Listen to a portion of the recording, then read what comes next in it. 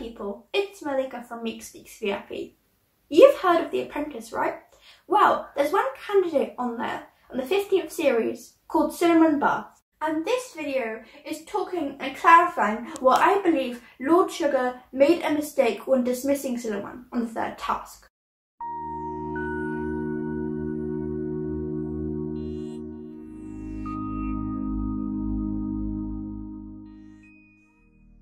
Souleyman, it is with regret you're fired.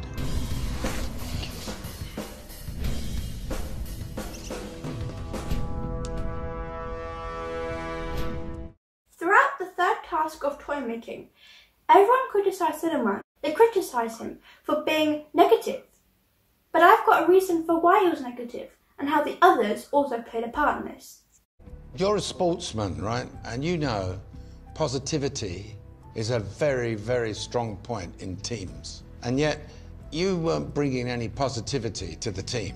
In my personal experience, what happened to Souleyman is actually very, very, very, very, very similar to what happened to me in my school days.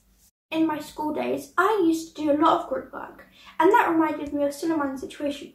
We always saw that he was in the corner or away from the crowd a bit, not socialising with the main group. And that's exactly what happened to me. I was always kind of at the edge of the table, and I was always quite quiet, even though I had a little clicker thing that I used to use for attention. During the group work, I always felt that I was ignored because I was a VIP and people thought, oh, how can the VIP have ideas? But I want to prove that that's not true. Just because someone's different doesn't mean they don't have ideas. And I always felt hurt. And I resorted to getting angry or really frustrated or just really annoyed. And I felt so kind of uneasy and uncomfortable in the group setting that I never ended up voicing my opinions. And the group never used to benefit from me. Being fair, Souleyman didn't make many positive comments and he didn't give suggestions. But there's a reason for that. I noticed that he was always left to the side or not included in the main group discussions. As I said, same with me. Around the table, in a group setting, I was always left on the corner to just listen and not give my input.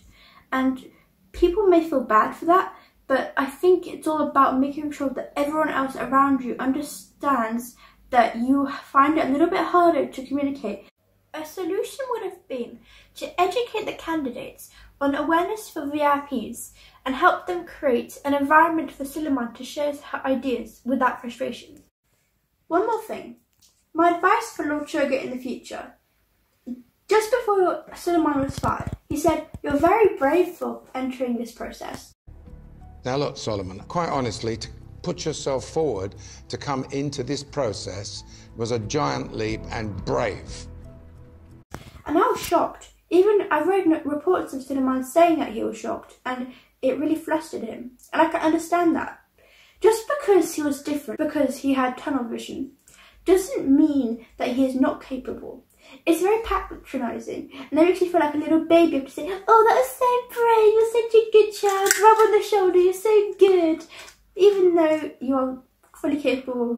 This is yet another example of why I want to remove the word disability from the dictionary. Because it has so many impacts on people's lives that are just so fake and false that people just ended up believing these stereotypes and thinking that people who are different are not capable. But that is 100% not true. Because look at Souleyman, he's a Paralympian, he's amazing, he's very positive and doesn't let criticism get to him. It's a negative word. And that's exactly why I want to remove it. It makes a false perception in people's minds, and it makes them think that someone who is different, as I said, is not capable of doing tasks such as being on The Apprentice, which is completely not true, as we saw in Souleyman. And let me tell you, Lord Sugar, I think you lost a diamond there. You'll never meet someone like Souleyman because he's got something special. He's got a physical challenge that makes him see the world in a completely different way. And I bet it will take you 100 years to find someone like that. Remember, people, don't judge by the eyes, judge by the heart.